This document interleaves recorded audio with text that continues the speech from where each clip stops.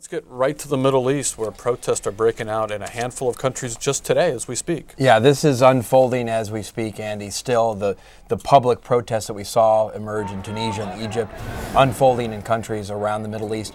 What you see, which is of interest, I think, is that this wave of protests is hitting patches of instability and places in the Middle East where there's been simmering conflict for some time. And that's why I think you see in Bahrain, for example, a lot of tension now, a lot of violence, where you've had the Sunni minority monarchy ruling over the 70% Shia majority, where there has been tension between the two sides all along. And so this wave of protests, which has come out of North Africa, is now hitting the Persian Gulf and hitting Bahrain in a way that is turning somewhat violent and really feeding on some of the divisions in that society. You're seeing that as well in Yemen, where there is instability in the government. The government's weak. There are a lot of divisions from the old civil war days in Yemen, north-south, divisions between the Sunni government and the Houthi rebellion in the north, and problems with Sunni extremists. And so in these societies that already have lots of problems and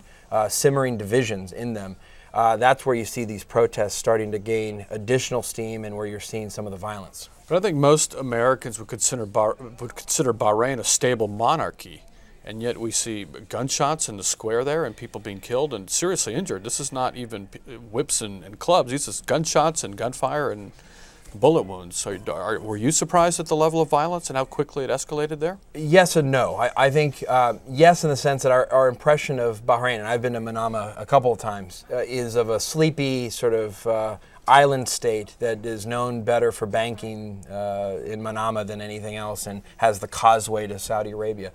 But underlying that, there have always been tensions with the Shia majority. And you know, some of the human rights concerns that the U.S. has expressed before has been with the ability of the Bahraini monarchy to allow for political expression for that minority. And so I think the type of violence that we're seeing is surprising. It doesn't match with our impression of Bahrain.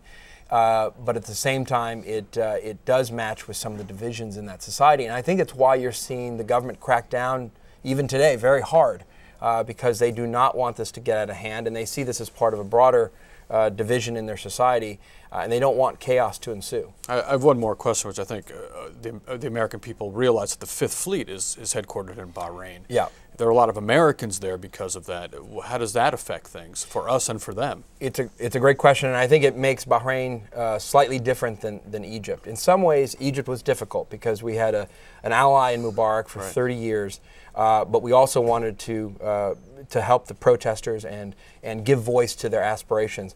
In some ways, though, it's easier than the Bahraini case, because in the case of Egypt, we have been pushing for political freedom, openness, open and transparent elections for some time. We had been pushing, both in the prior administration and this administration, for Mubarak not to hand over power to his son. And so, in some ways, we had already the antecedents of the process in mind. With Bahrain, no one has been talking about the Khalifa monarchy stepping down. There's been no sense or even pressure from the U.S. government or policy to have them hand over power to the parliament or anybody else. There's been pressure to open the society, to have parliament and more elections, but certainly not this. And so Bahrain presents a different equation here, because it's not clear where we want it to end up. Plus, as you said, that's where the Fifth Fleet is. In addition, it's a Gulf monarchy, and it is a bulwark against Iran. And as goes Bahrain, I think people in Washington would be worried, and people elsewhere would say, there goes as well the Saudi monarchy, the monarchies in the UAE, and other places where we have even deeper and more important interests. Because the oil states could domino.